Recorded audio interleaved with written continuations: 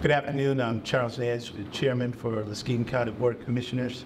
And today we're here to give you an update on the emergency manager process that we have.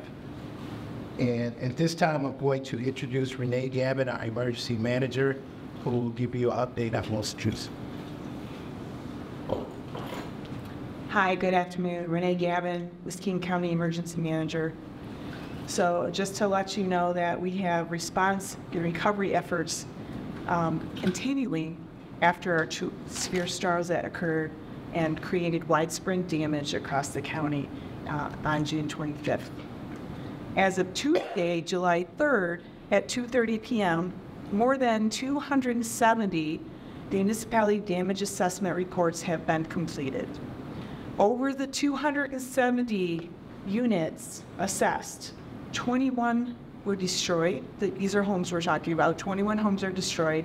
65 were majorly damaged. 76 have minor damage.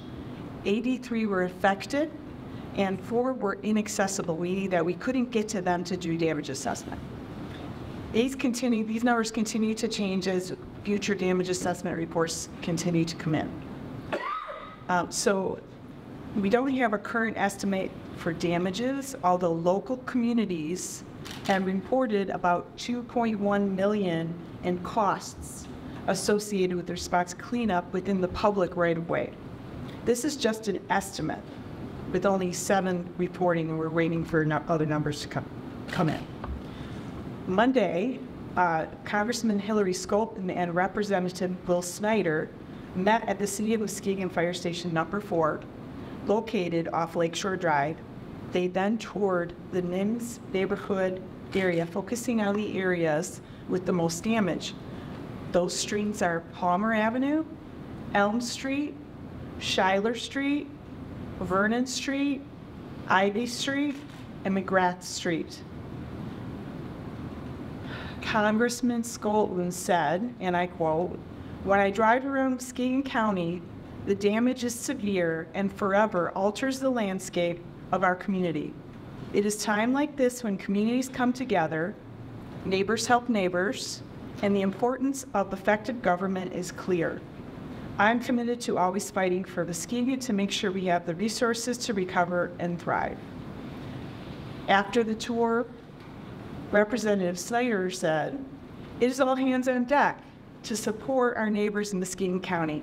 Coming out to see the damage in the area with local partners shows how important it is to continue lifting up the needs of those who call Muskegon home.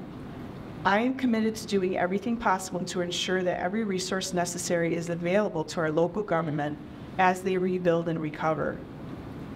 So with that, I'm going to introduce Scott Hubler from Whitehall, and he will speak on a little bit of additional stuff. Sir? Thank you, Renee. Scott Hubler, Whitehall City Manager. Today, Tuesday, July 3rd, Representative Kurt Vanderwall and Representative Luke Meerman, along with Commissioner Michelle Hazekamp from District 3, Muskegon County, met in the White Lake area in between the Country Club and Collinger Drive neighborhood, which is the area that is surrounded by utter devastation. Our peaceful, small community woke up Tuesday, June 25th, with 2 severe storm systems changing their lives. Trees through homes, cars beyond repair, and individuals trapped inside their homes, unable to see or know what was occurring outside. The events that occurred, which we are all living with currently, are unexplainable. Given the amount of damage and devastation, it is nothing short of a miracle that there were no major injuries reported and no deaths. And with that, I will turn it over to Commissioner Hazekamp. Good afternoon. I'm Commissioner Hazekamp, District 3, Muskegon County. With my visit today, even though the cleanup has been ongoing for a week, the devastation is still very visible and present. What I saw was massive, full-grown trees toppled over, homes destroyed, vehicles destroyed, and because of this, the displacement of local residents. I would like to commend our emergency and first responders, local businesses, volunteers, and communities for coming together in times of need. This is what Muskegon County is all about. I would also like to thank Representative Kurt Vanderwall and Representative Lou Bierman for taking the time to evaluate the response and recovery efforts underway in the city of Whitehall and Muskegon County. I encourage all local and state officials to contact Scott Hubler, City of Whitehall, City Manager, to see for themselves the situation at hand. Thank you.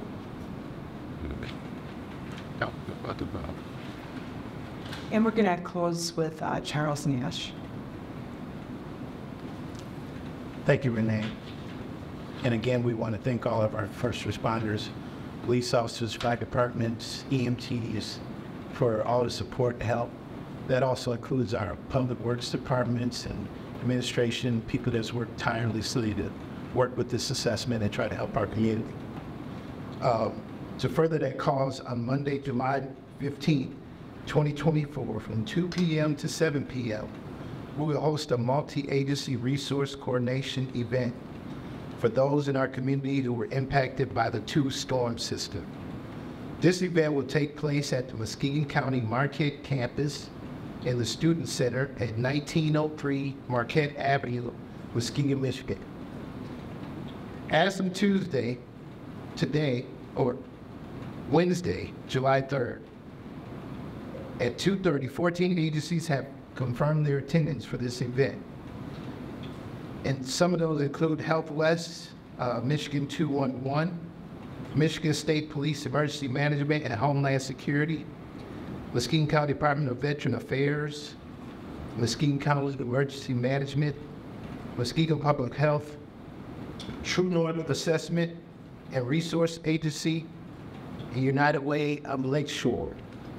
Again, we have a total of 14. Those are just a few, but we want to make sure that everyone is aware and able to come out and get the support that they need.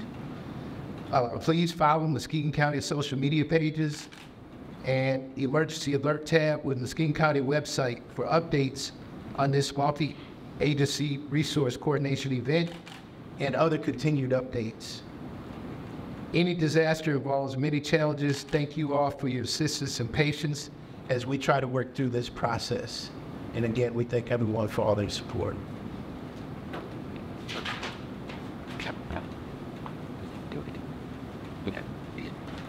We'll take a few questions.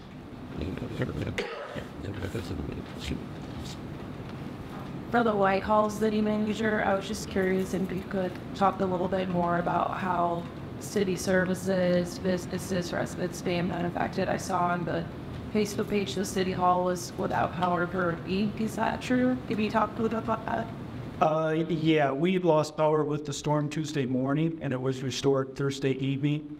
So it was really 3 days. We had also lost our internet and phone capabilities, so I was kind of teasing with my staff that this is what it was like in the 1980s. But businesses were without power, but they still came to the rescue. The Gnarly Heifer actually grilled cheeseburgers for the firefighters and the other first responders on Tuesday afternoon. So it's been tough, but I think as has been mentioned, Muskegon County residents are very resilient and came together in time of need for each other. Did you guys manage to get the governor to declare this an emergency, state of emergency? We're still working on that process, and we'll be able to get you more information on that later, but I don't have that for you today. So I think we're all set. Thank you very much. Watch our page, and we'll keep updating